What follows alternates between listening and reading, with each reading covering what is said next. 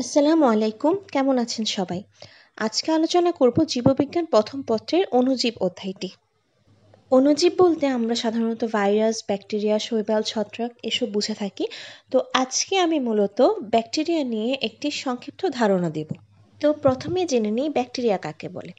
Bacteria হলো এক প্রকারের অতি ক্ষুদ্র এবং সরল এককোষী আণুবীক্ষণিক জীব। এখানে আমরা কিছু কিওয়ার্ড পাচ্ছি, যেমন অতি ক্ষুদ্র, সরল, এককোষী, আণুবীক্ষণিক। এখানে আণুবীক্ষণিক আর অতি ক্ষুদ্র বলতে বোঝাচ্ছে যে এই ব্যাকটেরিয়াকে আমরা খালি চোখে দেখতে পারি না, এবং এককোষী বলতে বোঝাচ্ছে যে ব্যাকটেরিয়ায় একমাত্র একটা করে কোষ থাকবে। আর সরল বলতে বোঝাচ্ছে মূলত আদিকোষী। ব্যাকটেরিয়া একটি আদিকোষী জীব। এখন ব্যাকটেরিয়া আবিষ্কার করেছেন অ্যান্টনি ভান লিয়েনহুক 1665 সালে, এবং উনি ফাদার অফ মাইক্রোবায়োলজি অর্থাৎ মাইক্রোবায়োলজির জনক নামেও পরিচিত। জেনে রাখা ভালো যে অ্যান্টনি ভন লিয়েনহুক মাইক্রোস্কোপও আবিষ্কার করেন এবং ব্যাকটেরিয়ার নামকরণ করেছেন গডফ্রিড অ্যারেনবার্গ। এখন আলোচনা করব ব্যাকটেরিয়ার বৈশিষ্ট্য নিয়ে। প্রথম ব্যাকটেরিয়ার যে বৈশিষ্ট্যটা আমাদের মাথায় রাখতেই হবে সেটা হচ্ছে ব্যাকটেরিয়া কোষ প্রোক্যারিওটিক অর্থাৎ আদিকোষী। অতএব আদিকোষের সকল বৈশিষ্ট্য আমরা ব্যাকটেরিয়ার মধ্যে পাবো। তার মধ্যে একটি হলো আদি নিউক্লিয়াস বা প্রোক্যারিওটিক নিউক্লিয়াস থাকবে। তাহলে আদিকোষের নিউক্লিয়াসে কিন্তু কোনো রৈখিক ক্রোমোজোম থাকে না, অর্থাৎ লিনিয়ার কোনো ক্রোমোজোম থাকে না। যা থাকে তা হলো বৃত্তাকার। তাহলে ব্যাকটেরিয়ার ডিএনএ হলো বৃত্তাকার এবং দ্বিসূত্রক, এবং সেটিকে আমরা প্লাজমিডও বলতে পারি। এবং ব্যাকটেরিয়ার প্লাজমিডটি অর্থাৎ বৃত্তাকার ডিএনএটি সাইটোপ্লাজমে থাকে।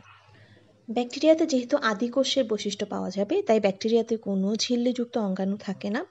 তাছাড়া ব্যাকটেরিয়াতে আমরা কোনো সাইটোকঙ্কাল পাবো না। পরবর্তী বৈশিষ্ট্য হলো ব্যাকটেরিয়ার রাইবোসোম 70S। আমরা জানি আদিকোষে 70S রাইবোসোম থাকে। তাছাড়া ব্যাকটেরিয়া দ্বিভাজন প্রক্রিয়া সংখ্যা বৃদ্ধি করে, ইংরেজিতে যেটাকে বাইনারি ফিশন বলা হয়। তাছাড়া কিছু প্রতিকূল পরিস্থিতিতে ব্যাকটেরিয়া অ্যান্ডোস্পোর সৃষ্টি করতে পারে এবং সেভাবে অ্যান্ডোস্পোর দ্বারা বংশবৃদ্ধি করে থাকে।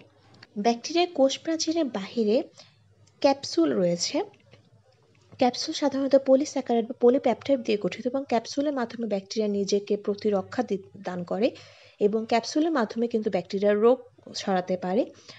ব্যাকটেরিয়া কোনো একটি হোস্টে বা পোষক দেহে ক্যাপসুল দ্বারা অ্যাটাচ হতে পারে। তাছাড়া কোষ প্রাচীরের প্রধান উপাদান হচ্ছে মিউকোপেপটাইড বা পেপটিডোগ্লাইকান। তাছাড়া ব্যাকটেরিয়াতে রয়েছে পিলি এবং ফ্লাজেলা। পিলি দ্বারা ব্যাকটেরিয়া যৌন চলন সম্পন্ন করে থাকে এবং ফ্লাজেলা ব্যাকটেরিয়াকে চলনে সাহায্য করে। আচ্ছা, কিছু তরুণ ব্যাকটেরিয়াতে ক্ষুদ্র ক্ষুদ্র ভলিউটিন পাওয়া যায়, কিন্তু পরবর্তীতে আর ভলিউটিন থাকে না, ভলিউটিন কোষ গহ্বরে পরিণত হয়। এখন আমরা আলোচনা করব ব্যাকটেরিয়ার প্রকারভেদ নিয়ে। আকৃতি অনুসারে ব্যাকটেরিয়া 5 প্রকার। প্রথমে হলো গোলাকার বা কক্কাস। আচ্ছা, কক্কাস বলতেই কিন্তু আমরা বুঝি গোলাকার ব্যাকটেরিয়া। তো আমরা যদি কোনো ব্যাকটেরিয়ার নামের শেষে কক্কাস দেখে আমরা ধরে নেব যে ব্যাকটেরিয়াটি গোলাকার। এখন কক্কাসের মধ্যে কিছু প্রকারভেদ আছে। এক, মনোকক্কাস বা মাইক্রোকক্কাস, অর্থাৎ একটি গোলাকার ব্যাকটেরিয়া থাকবে। উদাহরণ হচ্ছে মাইক্রোকক্কাস ফ্লেভার্স। দ্বিতীয় হলো ডিপ্লোকক্কাস, অর্থাৎ দুইটি গোলাকার ব্যাকটেরিয়া পাশাপাশি অবস্থান করবে। উদাহরণ আমরা দিতে পারি ডিপ্লোকক্কাস নিউমোনিয়া। তারপর হলো স্ট্যাফেলোকক্কাস। আচ্ছা, স্ট্যাফেলো বলতে আমরা বুঝি যে আঙ্গুরের থোকার মতন। স্ট্যাফেলো অর্থই হচ্ছে আঙ্গুরের থোকার মতন। তাহলে স্ট্যাফেলোকক্কাস বলতে বোঝায় অনেকগুলো গোলাকার ব্যাকটেরিয়া যখন আঙ্গুরের থোকার মতন হয়ে থাকবে সেটি। তো এটার উদাহরণ হলো স্ট্যাফেলোকক্কাস অরিয়াস।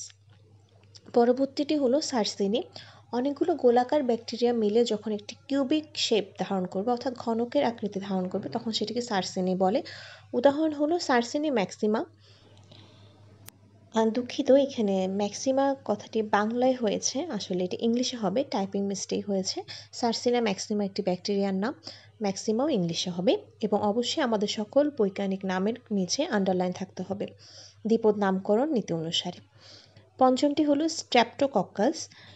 স্ট্রেপ্টো বলতে আমরা বুঝি চেইনের মতো, যেমন স্ট্যাফাইলো বলতে আমরা বুঝি আঙ্গুরের থোকার মতো, তেমনই স্ট্রেপ্টো বলতে আমরা বুঝি চেইনের মতো। তাহলে অনেকগুলো গোলাকার ব্যাকটেরিয়া চেইনের মতন থাকলে সেটিকে স্ট্রেপ্টোকক্কাস বলা হয়। একটি উদাহরণ হচ্ছে স্ট্রেপ্টোকক্কাস পায়োজেন্স। আরেক ধরনের ব্যাকটেরিয়া হলো দণ্ডাকার ব্যাকটেরিয়া, অর্থাৎ দেখতে দণ্ড বা রডের মতন। উদাহরণ হচ্ছে ব্যাসিলাস অ্যানথ্রাসিস। আচ্ছা, এখানে ব্যাসিলি বলতেও কিন্তু রড বোঝায়, তাহলে আমরা যখনই ব্যাসিলাস বা ব্যাসিলি শুনবো আমরা ধরে নিব যে এটি দণ্ডাকৃতির ব্যাকটেরিয়া। এরপরে আছে ভিব্রিও বা কমা আকৃতি। ভিব্রিও ব্যাকটেরিয়াগুলো কমা আকৃতির। এটার উদাহরণ হচ্ছে ভিব্রিও কলেরা। আমরা সবাই জানি ভিব্রিও কলেরা রোগ সৃষ্টি করে। এরপরে আছে স্পাইরিলাম বা প্যাচালো ব্যাকটেরিয়া। স্পাইরিলাম অর্থাৎ স্পাইরাল থেকে স্পাইরিলাম শব্দটি এসেছে, অর্থাৎ প্যাঁচানো থাকবে ব্যাকটেরিয়ার শেপটা। এর উদাহরণ হচ্ছে মাইক্রোস্পাইরা। তোমাদের বোঝার সুবিধার্থে এখানে ব্যাকটেরিয়ার শেপের কিছু ছবি দেওয়া হলো। এখন আমরা আলোচনা করব রঞ্জকের ভিত্তিতে ব্যাকটেরিয়া কত প্রকার। রঞ্জকের ভিত্তিতে ব্যাকটেরিয়া দুই প্রকার। প্রথমটি হলো গ্রাম পজিটিভ ব্যাকটেরিয়া এবং দ্বিতীয়টি হলো গ্রাম নেগেটিভ ব্যাকটেরিয়া। এখন গ্রাম পজিটিভ ব্যাকটেরিয়া এবং গ্রাম নেগেটিভ ব্যাকটেরিয়ার মধ্যে পার্থক্য হলো যে গ্রাম পজিটিভ ব্যাকটেরিয়াতে পেপটিডোগ্লাইকানের যে লেয়ারটা থাকে অর্থাৎ কোষ প্রাচীরে সেটি অনেক ঠিক থাকে, অর্থাৎ পেপটিডোগ্লাইকান লেয়ারটা মোটা থাকে, যার ফলে হচ্ছে ক্রিস্টাল ভায়োলেট একটি রঞ্জক পদার্থ দেওয়ার পরে ব্যাকটেরিয়াটি ক্রিস্টাল ভায়োলেটকে ধরে রাখতে পারে, যার ফলে সমগ্র ব্যাকটেরিয়াটি আমরা পার্পল কালার দেখতে পারি। আর গ্রাম নেগেটিভ ব্যাকটেরিয়াতে পেপটিডোগ্লাইকান লেয়ারটা খুবই থিন অর্থাৎ পাতলা থাকে, সেজন্য সে ক্রিস্টাল ভায়োলেট রং ধরে রাখতে পারে না। আজকের জন্য এতটুকুই। আমাদের ভিডিওগুলো ভালো লেগে থাকলে লাইক করবেন, শেয়ার করবেন এবং আমাদের চ্যানেলটিকে সাবস্ক্রাইব করবেন। সবাই ভালো থাকবেন, সুস্থ থাকবেন। আসসালামু আলাইকুম।